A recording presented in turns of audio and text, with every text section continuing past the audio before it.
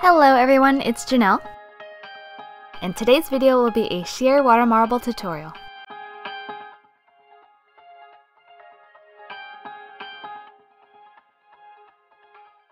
Since I'm pretty new to water marbling, I'd like to share some water marbling experts who are crazy talented and have this down to a science. Their social media links will be down below, so please check them out. For the water marble effect, I used a white and a sheer pink polish. And for the rainbow gradient, I used pink, yellow, green, blue, and a makeup sponge. For the water marbling, I used a shot glass, or you can use a small cup, some water, a toothpick, and a nail polish remover for cleanup, and your favorite base and top coat.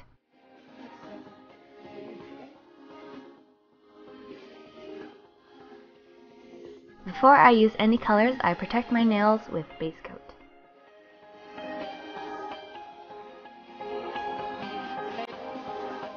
I then added a layer of white as my sponge gradient base, and a protective layer of liquid latex for the sponging and water marbling cleanup. If you missed my liquid latex cleanup video, I'll link it in the down bar below.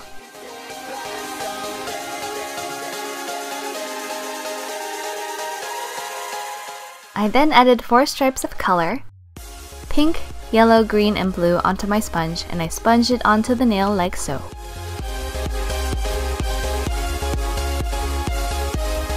Next, I filled up my shot glass with room temperature water, and I added a drop of white onto the surface.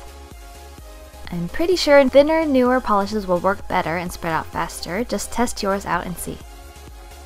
Then add a drop of your sheer nail polish. This one is a very sheer pink. And then keep adding alternating colors until you have a pretty good bullseye going.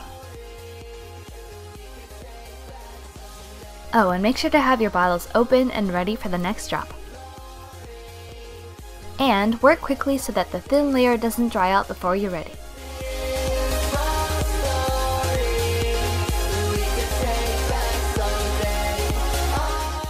Take your toothpick and from that innermost circle, stick that toothpick in gently and drag it out to the outer ring. Do the same thing on the other side. Now make perpendicular strokes across like so in a zigzag motion.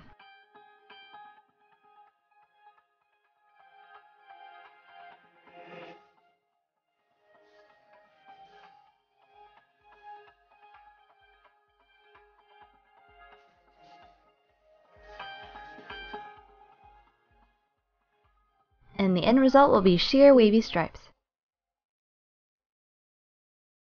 Carefully dip your finger in, nail side down. Swirl your toothpick around the water to collect the excess polish, or else it might end up on your nail.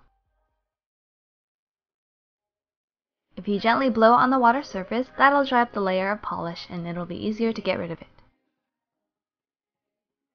In hindsight, I should have added more latex to my fingers. Time to get this gunk off and clean up.